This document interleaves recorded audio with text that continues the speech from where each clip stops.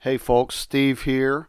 Hey, have you ever wondered what your personal web search history was? I actually think up weird stuff like that and wonder the type of searches that I have done throughout the years. And Google actually offers you a way to see your web search history, your personal history that you've done on Google. I'm going to show you how. It's pretty easy.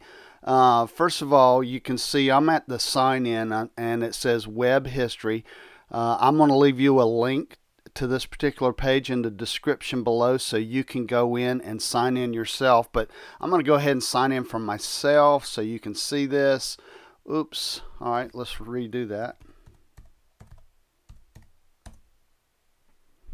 Yep, I'm human. I make mistakes. I know that's hard to believe. But anyway, now I am on my web history page and I have a lot of different items that I can look at my web history. One of the things I want to show you right here is really pretty wild, is my total Google searches is 54,011 searches. That's pretty cool. I've done a lot of searches on the internet. Maybe you've done more.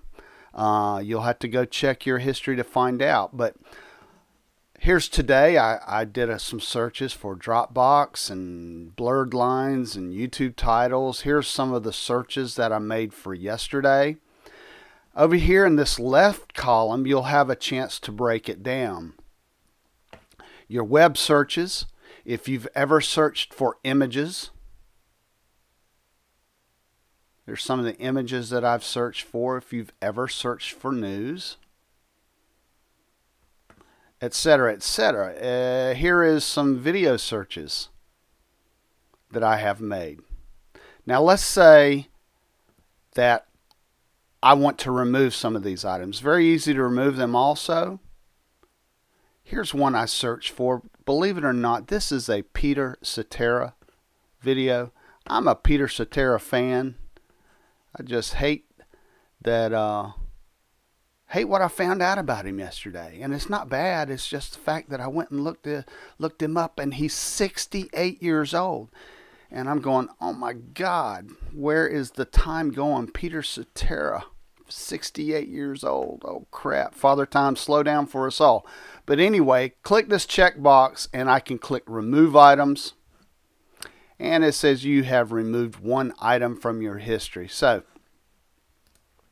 I can go back, and you can do that for any of these other things. I can click a box, I can remove that item, and that item has been removed. You're the only one that's going to see your web history. Maybe the NSA will see it also, but your history is not available to anyone but yourself, and you have to sign in to get it.